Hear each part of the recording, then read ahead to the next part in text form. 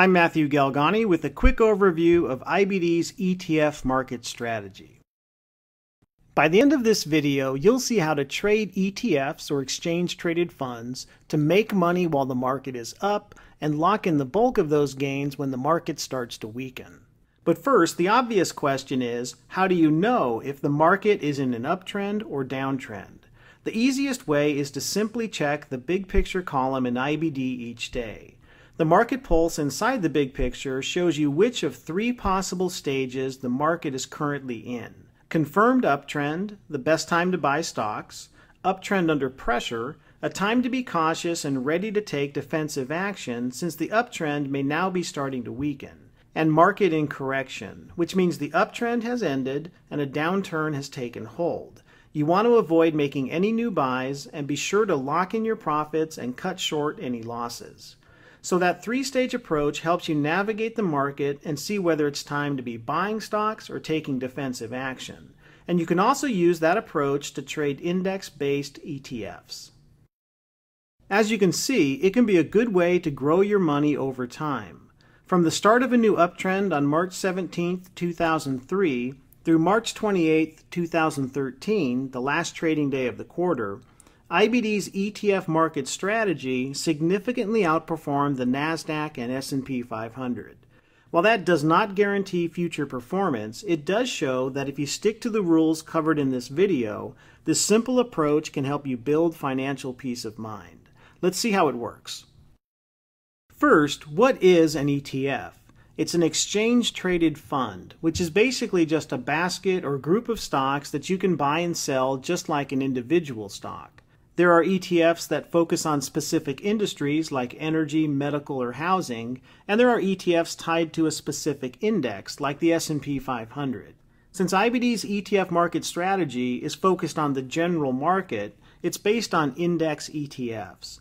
For example, PowerShares QQQ, generally referred to as the Qs, tracks the NASDAQ 100 leading stocks on the NASDAQ. Since there isn't an ETF that tracks all the stocks in the NASDAQ composite as a whole, you can use the Qs to apply this strategy. Before you begin, decide how much money you want to invest using this ETF market strategy. Then follow this simple three-step process. Step 1. When the market pulse changes to confirmed uptrend, you want to invest the full amount you've allocated to this approach.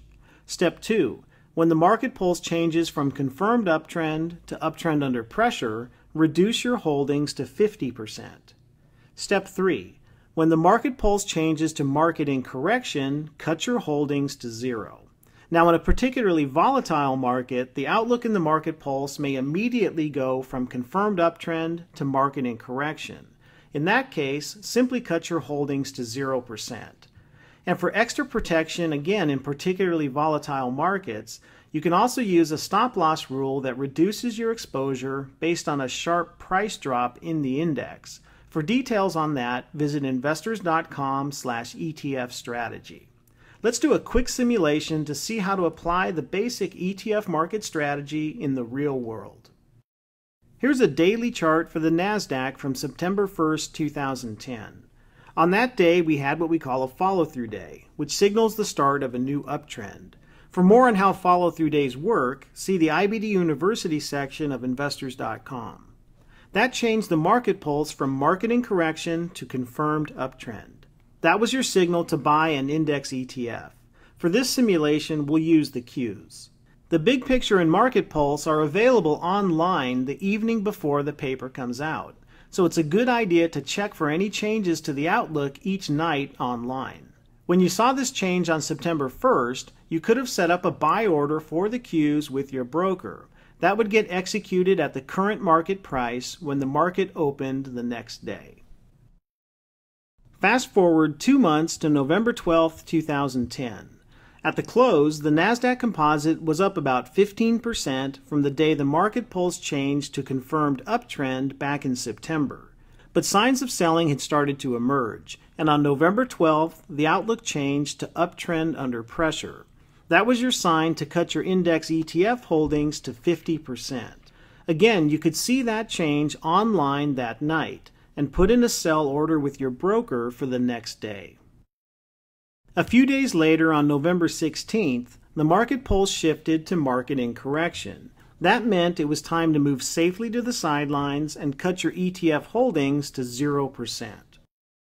A couple of weeks later, the market pulse changed to market resumes confirmed uptrend.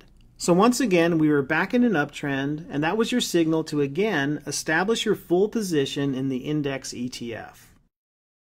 Here are two important things to understand about this ETF market strategy.